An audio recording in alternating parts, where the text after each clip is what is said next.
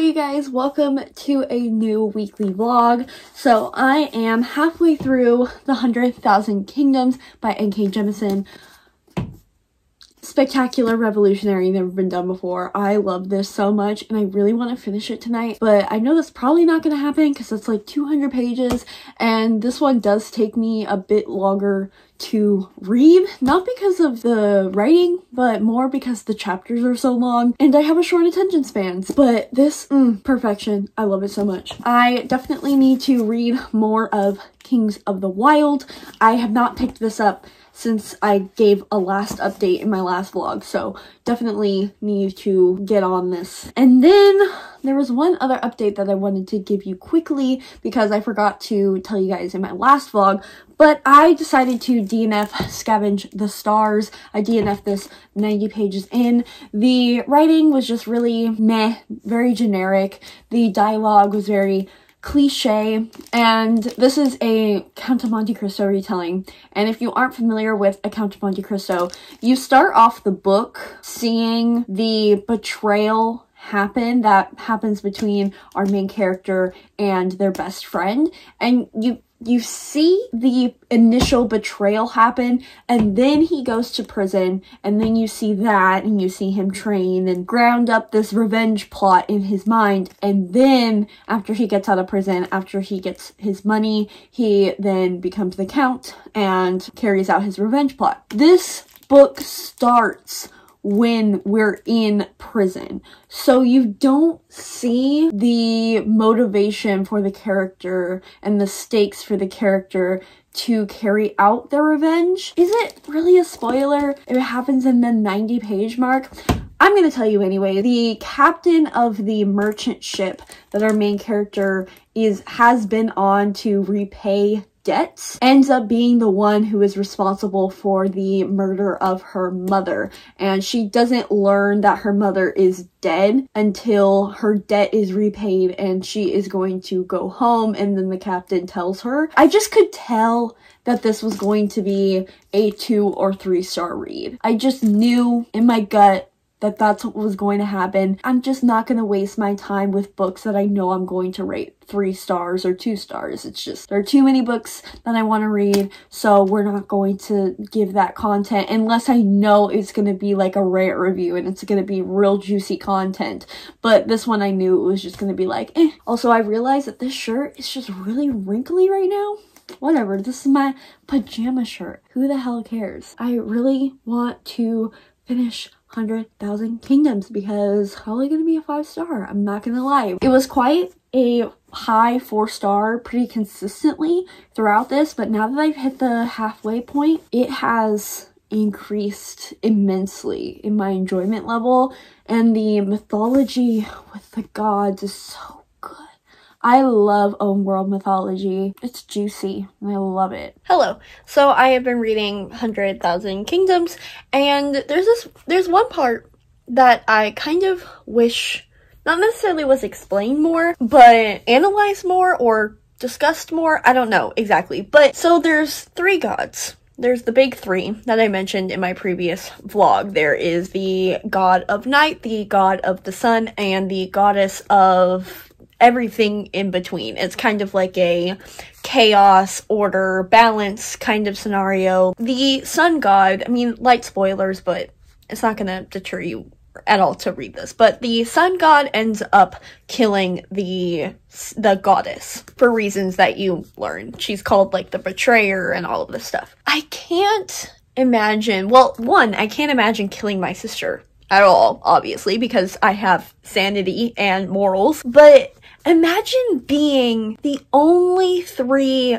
beings in the entire universe and just spending eons before time even existed with somebody and then killing that person. That just seems crazy to me, especially even in God's standards. It seems incomprehensible to be capable of doing that, and not only be capable of doing it, choosing to do something that permanent, especially because we learn that the sun god is very much against change.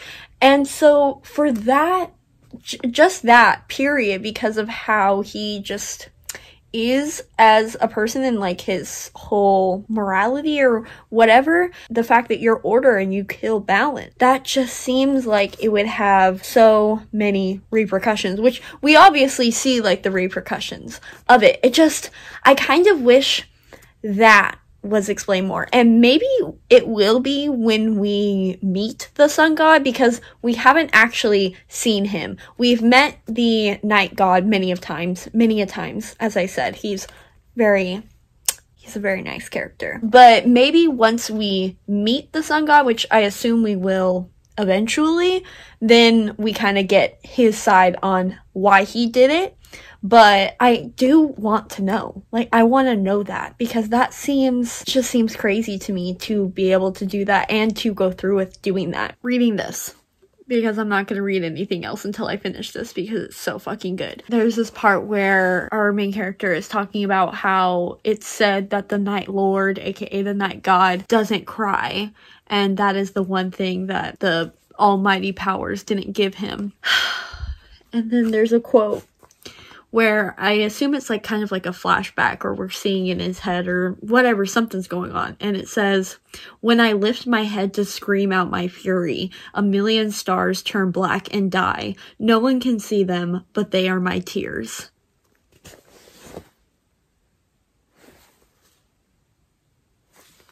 Who writes like this? This book is so good.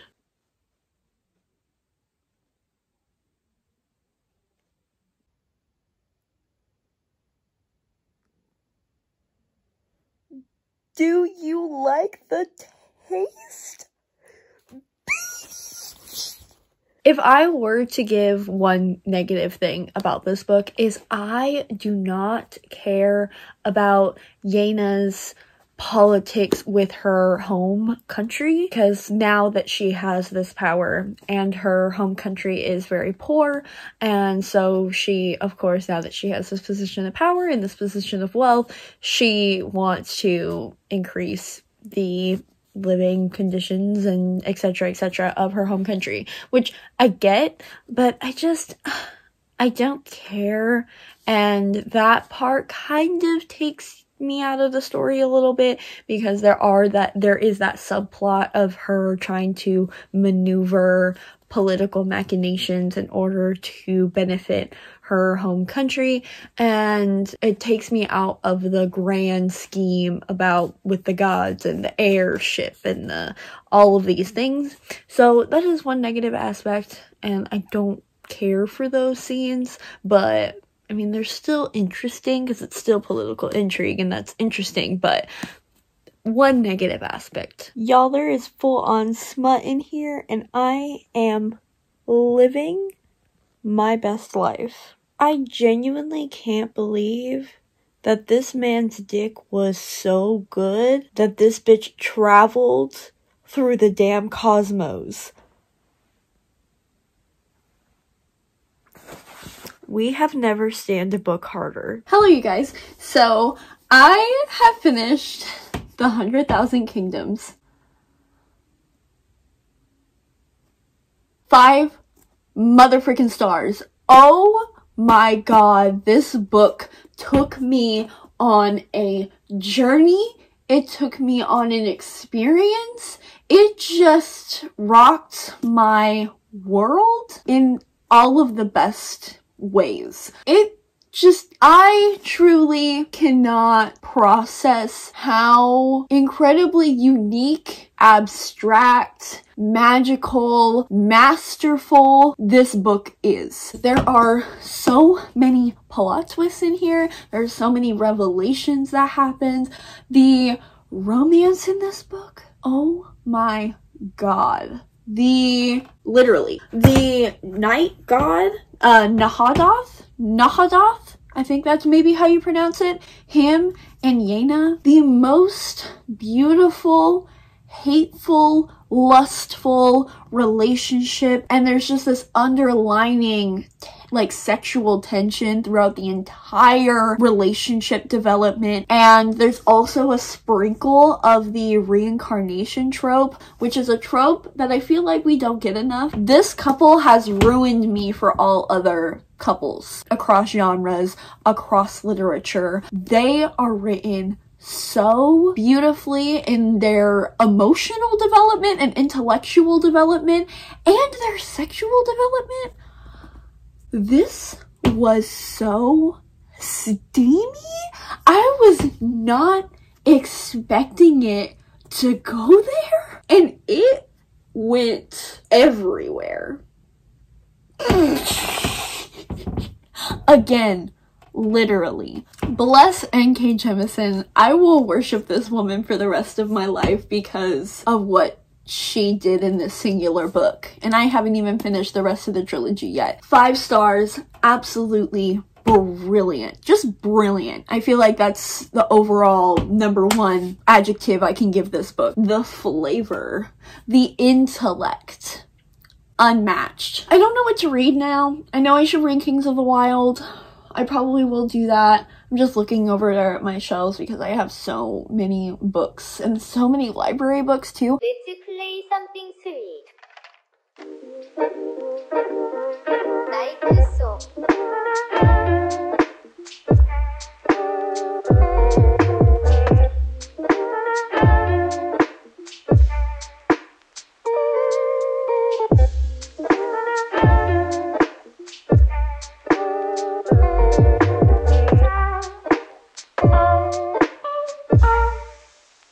Now you try.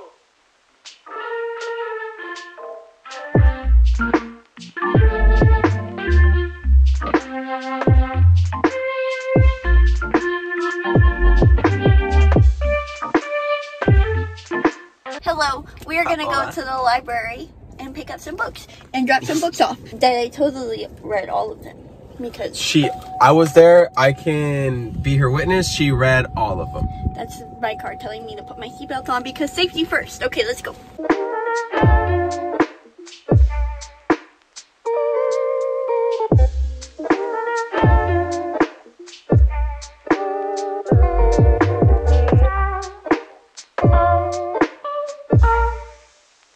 Now you try.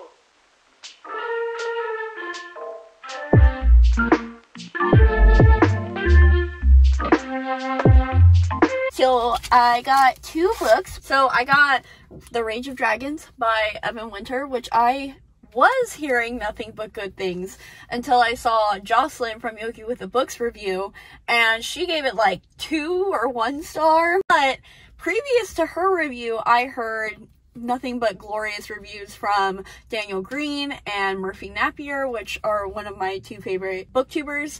So I'm gonna give it a shot myself. I know that it is a military fantasy, which I don't entirely know how I feel about that, because usually war and stuff is the most uninteresting thing about history for me. But like I said, I'm gonna give it a shot. We'll see how it goes. And then I picked up The Sleeper and the Spindle by Neil Gaiman. This is a fairy tale retelling. I assume it's a Sleeping Beauty retelling from the title, and I've heard it's just really beautiful because it's like illustrated and things like that. So I saw it and I picked it up, and I'll probably get the audiobook for it because I hear that the audiobook is good, but it's good to have the book physically too so you can see the illustrations and all that. And then I unbeknowingly got similar color schemes, so we love the aesthetics. So yeah, that's what I got. Do you want to go thrifting? Yes.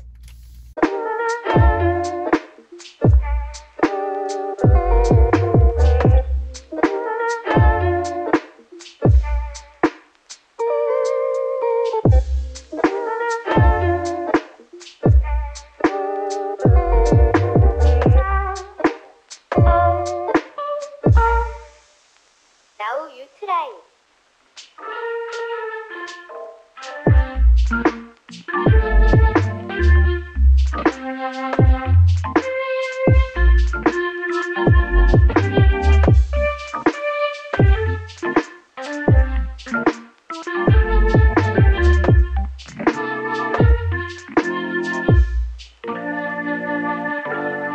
She is a mess.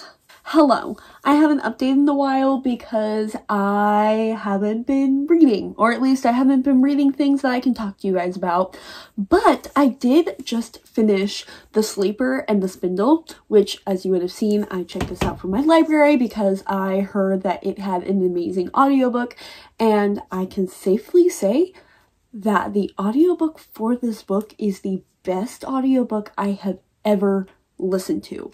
It is a full cast and it is so cinematic. They have like sound effects where you can hear the footsteps and you can hear the people talking in the background and you can hear the wind and the leaves. It was so good. I highly recommend getting the audiobook as well as the physical copy and listening and reading at the same time because, oh my god, the illustrations in here, absolutely just beautiful. I love the pictures and the subtle touches of gold in here. Like, look at that. So beautiful. So this one, I'm just going to say that it is a Snow White and Sleeping Beauty retelling. That's all I really want to say about it. I don't think you should go into it knowing anything else because it's very, very short. It is only 70 pages. So definitely recommend. This was a 5-star for me, and usually with like picture books and like shorter books like this, I am more inclined to give 5 stars because I think of these as more artistic and I take a lot of the art into account into my rating, and this was so beautiful. The audiobook, my favorite audiobook of all time. It has surpassed Heartless for me, which is my favorite actual novel audiobook of all time, but this was so amazing. I kind of had the lights dimmed a little bit and I had a candle going and it was low-key kind of creepy at times, which is so Neil Gaiman. It is so perfectly him. Neil Gaiman, he is such a delight, isn't he? I really need to read more of his books. I have the Graveyard book on my shelves, and I hear that that audiobook is really good as well. I hear that I think it's a full cast too, so I really need to get to that one. This was such a treat. I will definitely be putting this on my wish list. If you want to get it for me, link down below. It was magnificent, so beautiful. I want to like hang this art on my walls. So pretty, and look at matches. I could so do it. Other than that, I have been listening to Renegades by Marissa Meyer, but I have not been paying attention while I was listening, so I need to re-listen. But I was FaceTiming with Carly tonight because we watched Barbie and the Island Princess together, and we were talking a little bit beforehand, and I guessed the plot twist that happens at the very end of the 3rd book immediately. So like we were kind of freaking out about that because she was like, how did you guess that? That was like the biggest plot twist of the whole series. And I was like, because it's obvious. But that's pretty much the only thoughts I have. I don't think I'm going to like it, to be honest. The only reason that I picked it up, I wasn't even going to read this book, but then I saw a tweet. Villains or hero and villains who don't know that they are enemies, and they're friends, but like when they're in the mask, then they're enemies. I think it was something like that. And people said it was literally Renegades. So I was like, I mean, that sounds kind of cool. I kind of want to read that. So I got the audiobook and it's waiting for me at the library. So I'm going to do the whole listen and reading that I've been doing for all of the books now and just see if I end up liking it, and if I DNF it, then I DNF it, but I just want to give it a shot. Okay, so I just got back from the library and I picked up some stuff. So the first thing I got was Get a Life, Chloe Brown by Talia Hibbert. I have been on hold for this book for so damn long, and I don't even know if I'm in the mood to read romance at the moment, but I really loved the Christmas novella that I read by Talia Hibbert during the Christmas season, and I'm very excited. And then I picked up on a whim The Dead Queens Club by Hannah Chapin. I know that isn't this the author of Foul is Fair that just released like 2 days ago? I think it is. So that's cool. I don't know anything about this, but it looks like a Henry VIII wives kind of thing. It says, when Henry's king, being queen can be killer. I'm sure it's just going to be like a really cheesy high school drama kind of moment, which could be cute, but also could be too ridiculous for my taste. So I'm gonna find out. And then finally, as I said, I had Renegades waiting for me, which I am listening to the audiobook for, and I have no opinions on it yet, but here you go.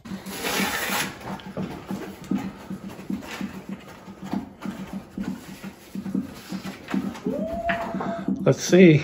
It says at University of California on the nomination of the faculty of the School of Social Sciences, Humanities, and Arts have conferred upon Heather Marie Autry the degree of Bachelor of Arts with a major in history, with all the rights and privileges thereto pertaining, given at Merced this 20th day of December in the year 2019. Wow.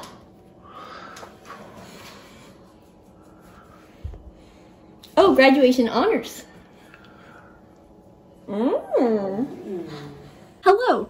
So, as you would have seen from the last clip, my bachelor's diploma came in the mail today, which was very, very exciting. It's just kind of surreal that I have a college degree.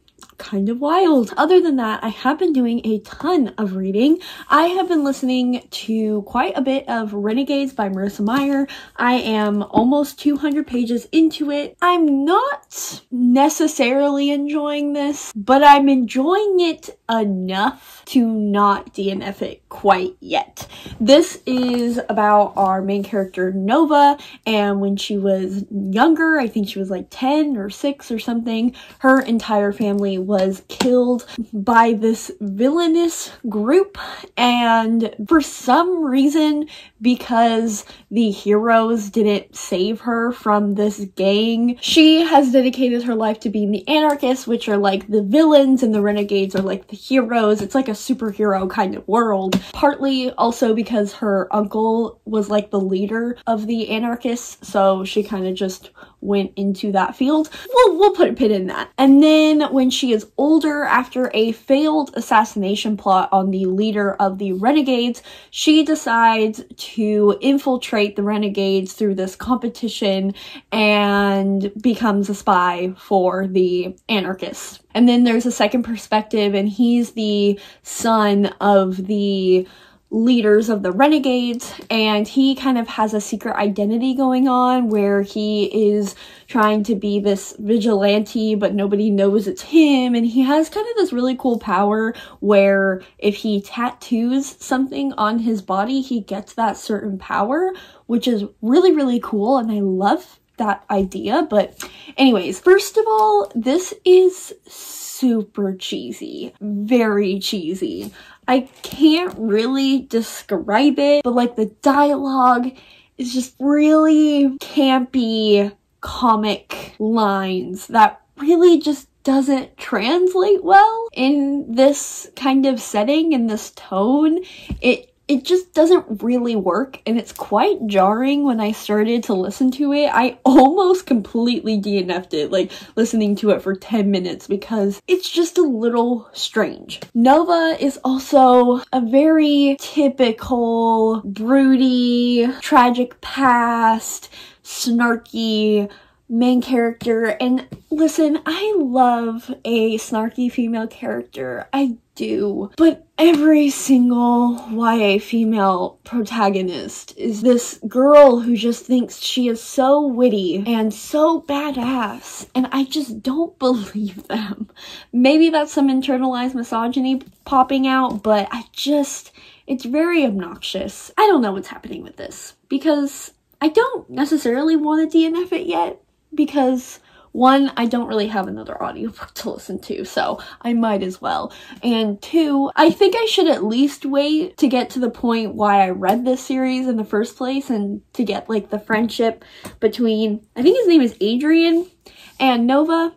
And so I get the dynamic that I wanted to read this book for anyways. So I'm going to wait until I get to that point. And if I really just not vibing with it, I'll DNF it. I don't understand Nova's logic to becoming a villain. And like the whole point of this story is to show that there are bad guys in the good guys side and good guys in the bad guys side, and it's not black and white. That's the analogy I was looking for. But I don't understand why Nova was like, oh, these heroes didn't save me at this random point when there are hundreds of other families out there that probably are in my exact position, they're in trouble and are in a bad place. But because they didn't save my family, they're trash. It really doesn't make sense to me. And it's probably just because I haven't gotten that far into it, but I don't really sympathize with the anarchists at all. We've gotten some asshole renegades, but that's always going to be the case. But I'm sure the renegades are going to do something shitty and I'm going to be like, oh, I get it. But for the most part, they're at least creating some order in the setting. And the whole argument is that everybody would just be better off if there were no superheroes getting involved in their lives. And granted, that's probably correct, but this is just the world that they live in now. So I don't sympathize with the anarchists. There is one good thing I can say about this. Marissa Meyer writes really great action scenes. And I think the writing in this is very good in the aspect of setting and pacing. And I think she shows the action-packedness of a superhero setting, superhero movie. And I think it translates really well to a novel that I feel like would be very difficult to do. And I think she does a great job with that. That is a positive. But do I still like the execution in general with the characters and the dialogue? No. But setting and writing wise, it's pretty good. Hello, you guys. I have not read too much more of Renegades. I'm only on chapter 17, which is only like 30 pages from when I last updated you, so I really don't have a whole lot more to say. We are now with Nova in the Institute, or I'm reading the Shadowhunter Chronicles right now, so those words are just influencing my brain, but the headquarters of the Renegades, and she is just walking around and learning all the things and doing what spies do best. I still can't tell you why I'm reading / listening to this, because I'm not necessarily enjoying it, but I guess I'm just doing it to just do it. I don't know. I don't know what I'm doing here with this, but she's here and she has been read, so will I finish it? Will I DNF it? Tune in next week to find out. Speaking of, I am going to close off this vlog. So this week I finished 2 books. The first book being 100,000 Kingdoms by N.K. JEMISIN. If you have not seen my review for this book, it is up on my channel. Go link up in the cards. You will see it. Go watch it. I really enjoyed talking about this book and analyzing it and reviewing it for you guys. So I would appreciate the watch. And then I finished the Sleeper and the Spindle by Neil Gaiman, which I also gave 5 stars. So I just had a really great reading week. I had a really great week in general, and I hope you guys enjoyed watching. And if you didn't, there's always next week. Goodbye.